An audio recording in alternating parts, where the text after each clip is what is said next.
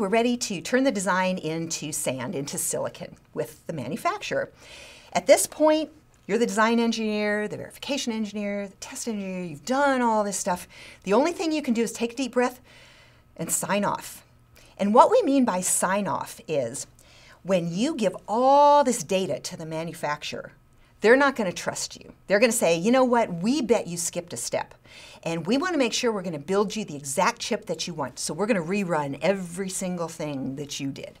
And anything they see in there that isn't what they expect, they're going to make you sign on the line. Yes, I know that, this little transistor didn't turn on when you thought it was, but it's okay, trust me. So you sign off, which is pretty much your guarantee, so that when the manufacturer builds it, you can't come back later and say, it's your fault. They'll say, no, you signed off.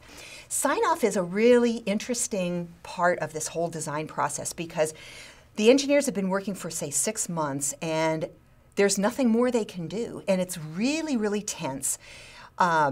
This is the time when any problems arise that they're really on edge. And this is where people who do customer support, where their talents shine, where they can say, just relax, it's okay, I'm here to help you.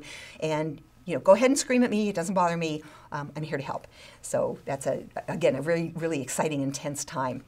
So what the semiconductor manufacturer, the chip manufacturer is going to do, rerun your design, make sure that there's nothing wrong. They're going to generate an even bigger database of all kinds of information that's going to be used during the manufacturing stage. They're going to perform the photolithography. They're going to do the layering and the shining through the masks. They're going to put your chip in a package. They're going to run the tests, and then they're going to deliver you your finished chip exactly the way you wanted it, and it's going to be perfect, and you're going to make a fortune. So the next thing you do is when you get the chips back, you put them together. Here's another picture of one of those circuit boards that I was showing you earlier.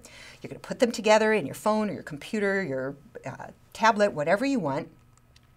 And now you are ready to go to market and sell an awesome product to the end customer, or you're the end customer and you're about to open an awesome product. I just bought a Kindle Fire and I think it's awesome. And thanks to all the engineers and the EDA guys who helped design it.